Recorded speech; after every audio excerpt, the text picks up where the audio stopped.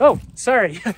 Spooked me. But the really spooky thing is how many amazing events there are in Greeley this weekend for Halloween. You can swing by Centennial Village for the family-friendly, fun trick-or-treat with the historic buildings, some great stories, and a chance to get some candy.